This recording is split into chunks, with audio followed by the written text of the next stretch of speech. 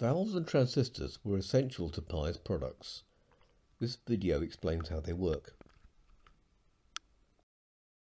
A valve, also known as a tube in the USA, is an electronic device that controls the flow of electric current between electrodes. They are used to detect and amplify, that is, make larger, an electrical signal such as a radio signal. This picture shows a typical valve consisting of a glass tube enclosing a vacuum, the electrodes within the glass tube, and the pins that are used to connect the circuit that uses the valve. A valve consists of a glass container from which the air has been evacuated so that it contains a vacuum. This diagram is a simplified picture of how a valve is constructed. There are two metal plates inside the glass tube connected to the outside. These are called the anode and the cathode. A filament wire, similar to that in a light bulb, is fitted close to the cathode, and this is called the heater. If a voltage is applied to the heater, a current flows through it and it heats up. This then heats up the cathode until it is red hot.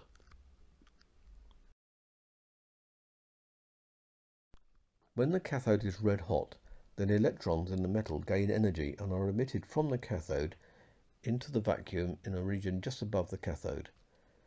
This process is called thermionic emission. Electrons are subatomic particles and are far too small to be seen in practice, but are represented in the diagram by red dots. The electrons remain in the vicinity of the cathode, and if the heater is turned off, they return to the cathode. Electrons are negatively charged and are attracted to a conductor that is positively charged. If you connect a voltage source, for example a battery, via a resistor to limit the current, with its positive connection to the anode and its negative connection to the cathode, then the electrons will flow through the vacuum to the anode. They will continue to flow through the wires and the voltage source as long as the cathode remains heated. However, if the voltage applied to the anode and cathode is reversed so that the anode is connected to negative and the cathode is positive, then the electrons will be attracted back to the cathode and no current flows through the valve. Such a valve is called a diode. Diodes are used in radios where they are needed to only allow current to flow in one direction. For example, to detect radio signals or to convert alternating current AC to direct current DC. These diodes are also called rectifiers. In a triode, a third electrode called a grid is positioned between the anode and the cathode. This electrode has holes in it so that electrons can pass through.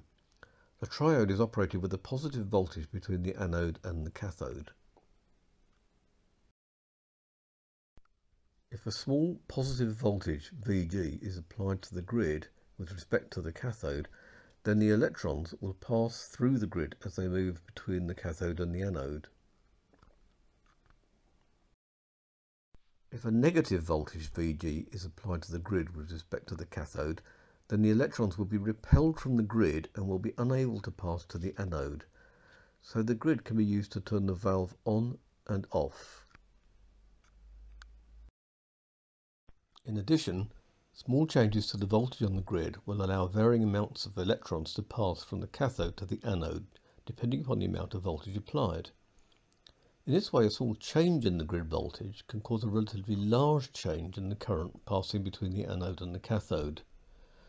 Thus, a small AC signal applied to the grid produces an amplified signal at the anode.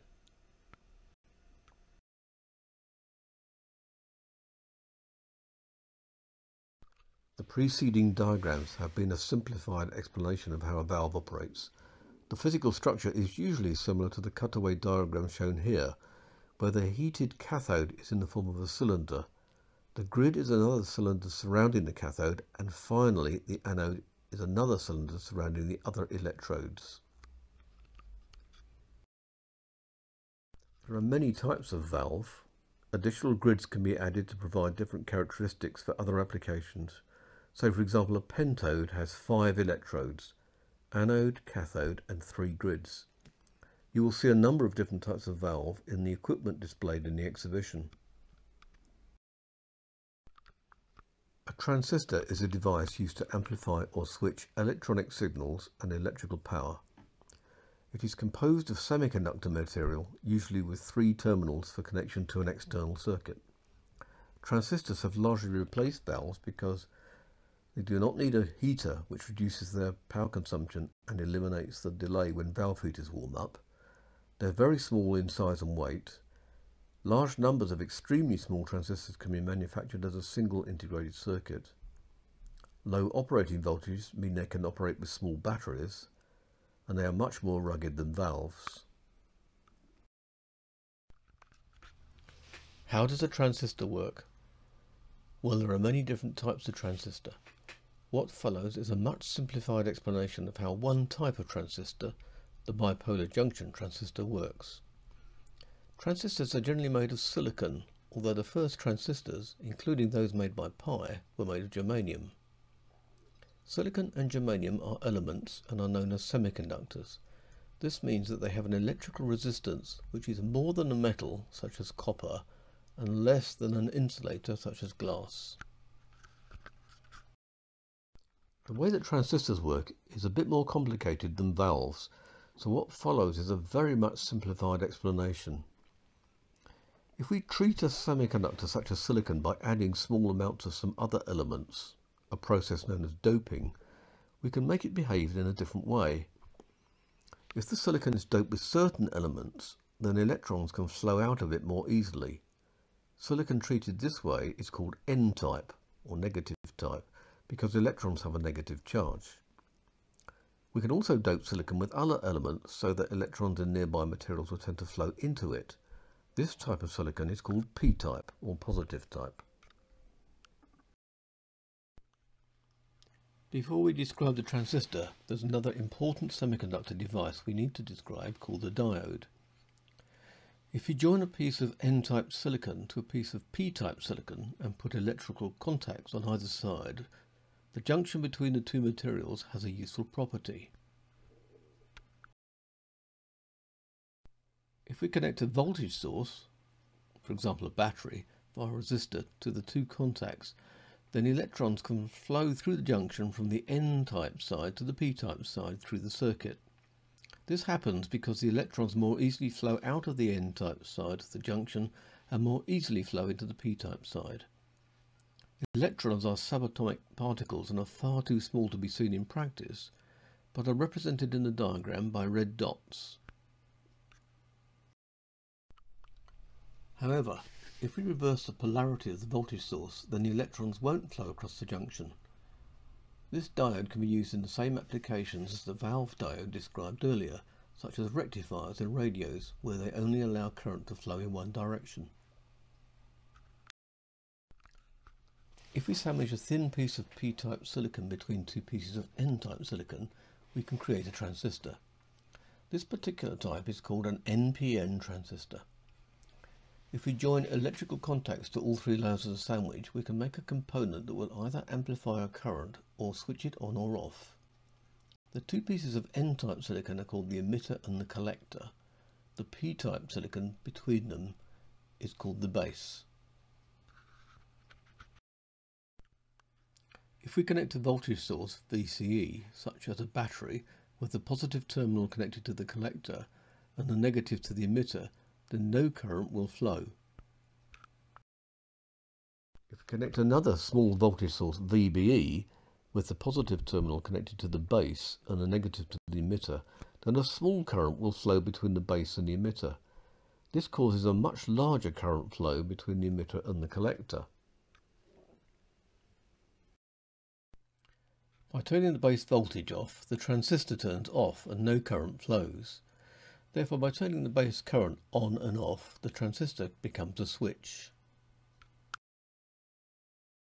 If we superimpose a time-varying signal on the DC voltage on the base of the transistor, then this will cause a much larger variation in the current through the collector and the base. By doing this, the transistor becomes an amplifier. The actual transistor is very small, so it's installed in a package for ease of fitting into an electronic circuit. The enlarged cutaway picture shows the transistor in its package and the internal connections to the pins on the package. This is a packaged germanium transistor made by Newmarket Transistors, a Pye company, in about 1956. This type was used in the first British transistor radio, and examples can be seen in the museum. There are now many types of transistor. They come in all shapes and sizes: high power, low power, high frequency, bipolar, NPN and PNP, field effect transistors, and many other types. Transistors are used in virtually all electronic products, including computers, radios, mobile phones, etc. They can now be made extremely small, and integrated circuits can contain billions of transistors. The average smartphone contains 460 billion transistors. Compare that number with the first Pye transistor radio in 1956, which had just 6 transistors. To learn more about the valves and transistors that Pye used in their products, please visit Cambridge Museum of Technology.